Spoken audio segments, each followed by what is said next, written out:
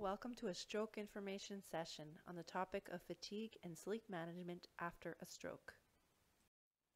The goals of this information session are to learn about signs of fatigue, causes of fatigue, tools to better manage fatigue, sleep disorder after a stroke, and tips for a better sleep. It is very normal to feel fatigued after a stroke, and in fact, fatigue affects 30 to 70% of people who have suffered a stroke.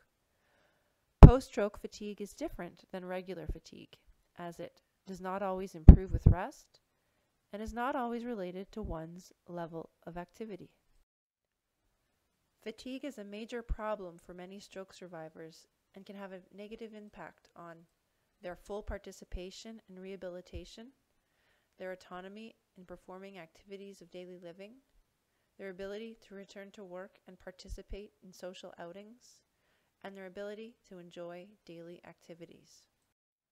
What is happening in the first few weeks and months after a stroke?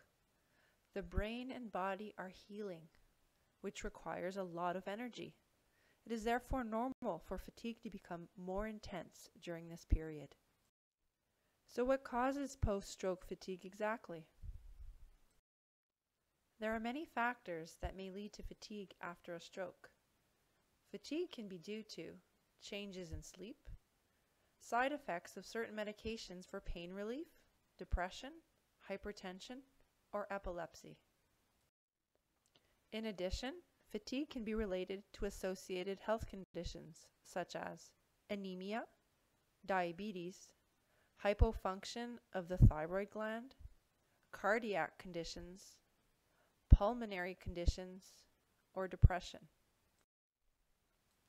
Post-stroke fatigue can also be related to changes in nutrition, such as changes in your diet during your hospitalization or a decrease in appetite. It is important to note that you have as much energy as you did before your stroke, but you are now using it differently. Your daily activities require, in fact, more effort and more attention. Your personal care, talking, walking, making decisions, reading the newspaper, or managing your daily schedule may all require more effort and more attention. Emotional changes can also contribute to post-stroke fatigue. Feelings of frustration, anxiety, anger, sadness, and depression all can contribute to an increase in fatigue. As well, a lack of exercise is common after a stroke due to a major change in routine during and after a hospital stay. In addition, a loss in certain physical capabilities often limits a person's ability to participate in exercise as they did previously. This decrease in physical activity can also contribute to post-stroke fatigue. Let's review. Are the following statements true or false? If I'm tired, I should take rest periods. True. Resting in between different activities is a very important way to successfully manage your fatigue. I'm always tired, so there's no point in planning my activities ahead of time. False. In fact, planning activities ahead of time is very important to successfully manage your fatigue. I should stop exercising. It just tires me out even more. False. Exercise, when properly prescribed to each person's abilities, is a very effective way to improve overall health, well-being, and energy levels.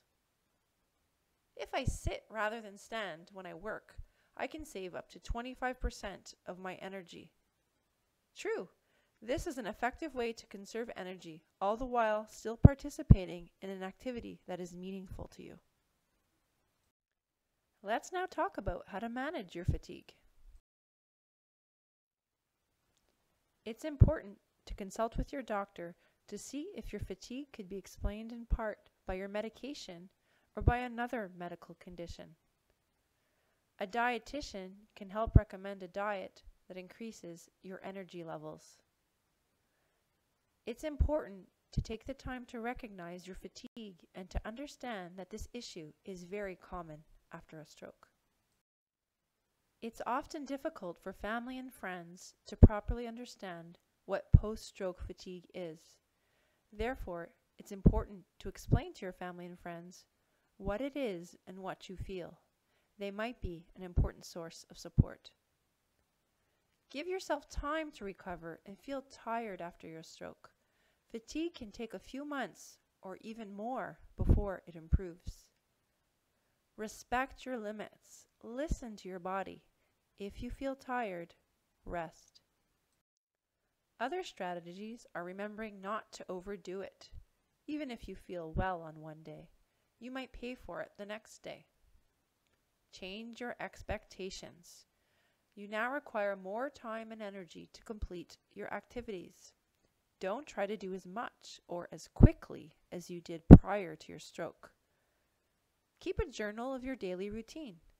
This will help track your progress over time. And finally, organize your day. Find your balance. This may take some time to figure out. Plan rest periods every day within your activities, even if it's only for a few minutes. Schedule demanding activities after rest periods. Plan your activities a day ahead. Anticipate the level of energy required for each task, as this will help you set more realistic expectations of what you can accomplish in a day. Make priorities so that you are prepared to reschedule things that are less important if you don't have the energy to do them. And most importantly, respect your schedule. Here are some examples of schedules. It is important to remember to include your rest periods in them and to not forget that you may need more time for certain activities more than you did before your stroke. Be sure to set a realistic schedule, doing less on a day with an activity that may require more energy to perform. Tools can be used to help rate your level of perceived exertion. With the guidance of your occupational therapist or physiotherapist, you may want to ensure that your level of perceived exertion is never too high during an activity. This will help set limits when trying to manage your fatigue, as well as set a realistic daily or weekly schedule. This is an example of a more simplified version to rate your perceived exertion during or after an activity. Stroke survivors with communication difficulties may have an easier time using this more simplified version. Let's discuss other strategies that can be used to help manage your fatigue. Organize your environment to avoid walking extra steps in your home unnecessarily. Use the stairs less in your home by having everything you need on one floor during the day. Place commonly used objects within hand reach. Designate activity zones in your home where you will spend the most time. Avoid staying in the same position for too long. If standing, you can use a footstool to rest a foot for a few minutes and then alternate. If sitting, it's a good idea to stand and stretch once in a while. Changing positions often is important to help manage your fatigue. If you have the choice, sit rather than stand. It requires 25% less energy for certain activities. Consider sitting for routine tasks such as cutting vegetables, folding laundry, ironing clothes, showering, brushing your hair, brushing your teeth, putting on makeup, or drying your hair. You can speak to your occupational therapist to discuss possible adaptations that can help facilitate your daily activities. Long-handled reachers, electric can openers, serving carts, high chairs or stools for the kitchen are all types of adaptations that can not only increase your safety but also help conserve your energy in order to help better manage your fatigue. Changing the way you do chores can also be an effective way to help manage your fatigue. Consider shopping online, air drying your dishes in a dry rack, using a dishwasher, meal planning for the week, or purchasing pre-cut vegetables. Delegating tasks to others can also be an effective way to help manage your fatigue. Contrary to what many may think, physical activity is also an effective strategy to help manage post-stroke fatigue. It's important to participate in an activity that you enjoy every day Exercise every day with your doctor's approval and your rehabilitation team's guidance. And build your endurance by gradually increasing the length and intensity of your exercises. And finally, another very important strategy to managing your fatigue is learning to relax. You can explore different ways to help you achieve this by discussing further with your rehabilitation team. And remember to celebrate your successes and try to keep a positive attitude on new tasks that you can achieve. In the second half of the presentation, we will now discuss the presence of sleep disorders post-stroke and tips to help you get a better night of sleep. Why discuss the importance of sleep after a stroke? Having a good night of sleep is important for recovering. Your sleep patterns or quality of sleep may have changed since your stroke, or perhaps you've always had trouble with sleep. A poor night's sleep once in a while is normal. But should a sleeping problem interfere often with your activities or cause you distress, it might be a sleep disorder. What are the effects of lack of sleep over a period of several weeks or more? Chronic fatigue decreases energy levels as well as motivation, concentration, and memory. It also makes you feel like you're moving in slow motion. It furthermore affects your well-being, increasing your feelings of frustration, irritability, distress, depression, and an overall loss of pleasure in things you once enjoyed doing. Let's now discuss some commonly found sleep disorders that exist among some stroke survivors. Sleep apnea is when you have pauses in your breathing of 10 seconds or more while you sleep. Some of the symptoms of sleep apnea include loud snoring, gasping at night, profuse sweating at night, waking up with a dry mouth or a headache, poor recuperative sleep, and feeling very drowsy during the day. If you have any of these symptoms, it's important to talk to your doctor about it. Another common sleep disorder after a stroke is insomnia. Insomnia is when you have difficulty falling asleep or staying asleep throughout the night.